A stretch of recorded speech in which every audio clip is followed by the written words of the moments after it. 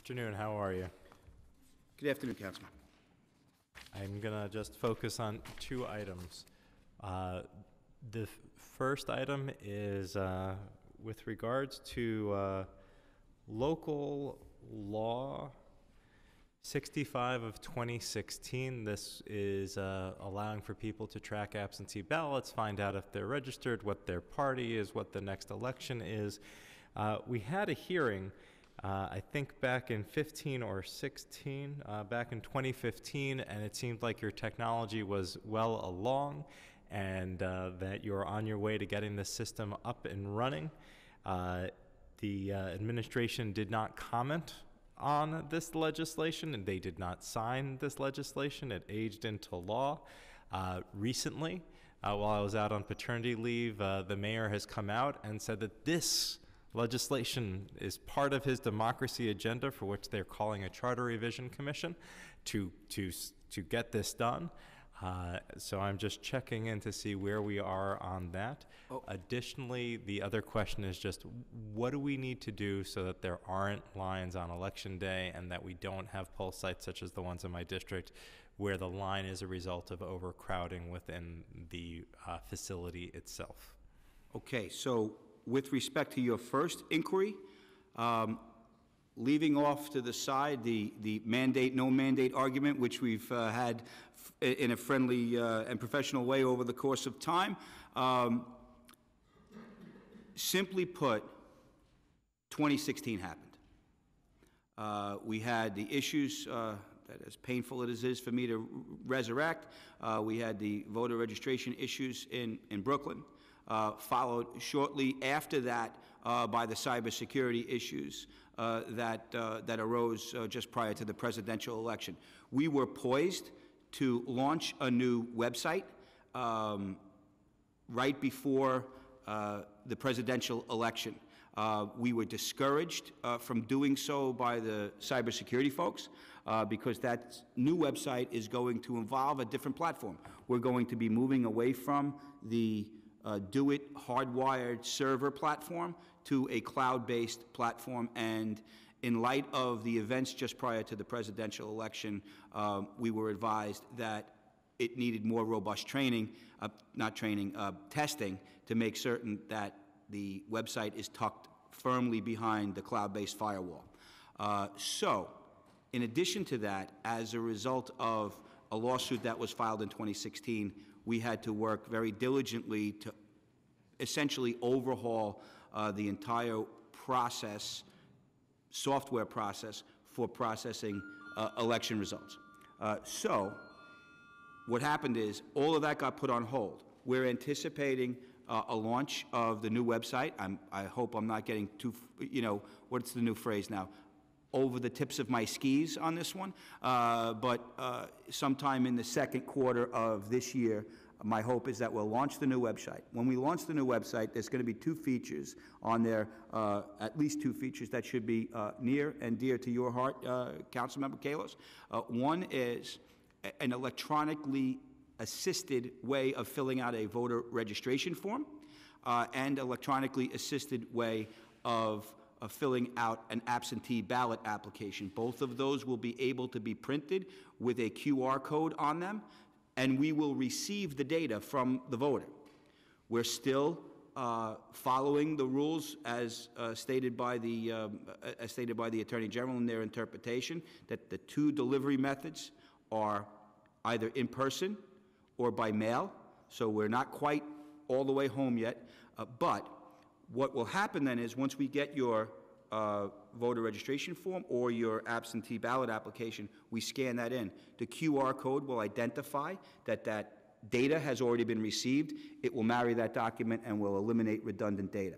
We also have now, I guess a little bit of the delay has saved us some work in that the United States Postal Service, of course this flips it really back onto the voter, but the Postal Service itself has a ballot tracking application that we are in the process of implementing. And then I would envision, since the Postal Service has already done it, assuming it works, and we have been told that it does, that we will help to advertise that so that the folks that really want to track their ballot can do it in a way that the post office can guarantee it. And I think if you add those few things together, that's a pretty good step forward in terms of what the spirit of the prior bill that was lapsed into law. Now, with respect to the lines are a challenge. When it comes to older neighborhoods, older, more established neighborhoods, they typically have older buildings.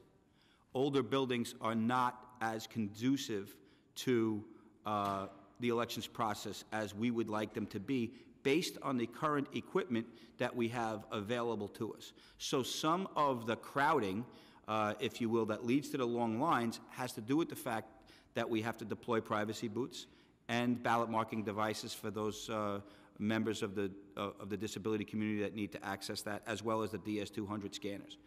There is new technology that is coming that would aid greatly in that regard, not the least of which would be electronic poll books. Our board has officially taken no position with respect to that, because we are of the opinion that the state legislature is very well aware of what they need to be aware of in this regard, and if they have any questions for us, we're certainly happy to answer those questions. So in the meantime, I think concentrating the poll workers on public service is a helpful way to go.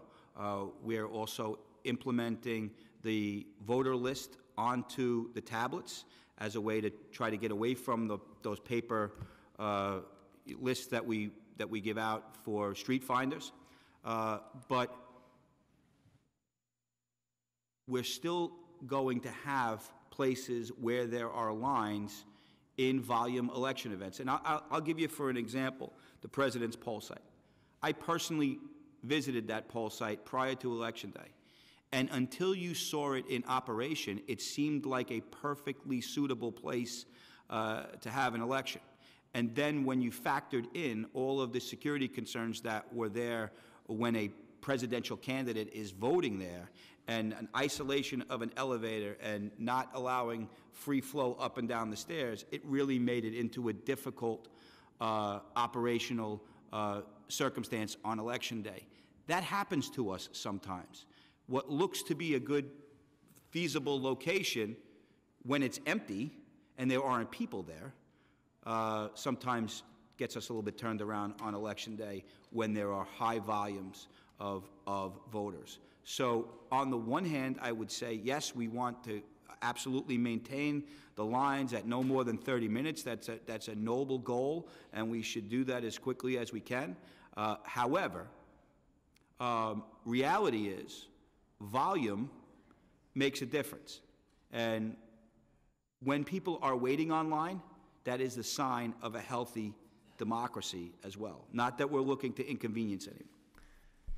Thank you for the good news on Local Law 65 as well as of 2016, as well as the online voter registration. And so in the next 3 months, or it's by June 30th?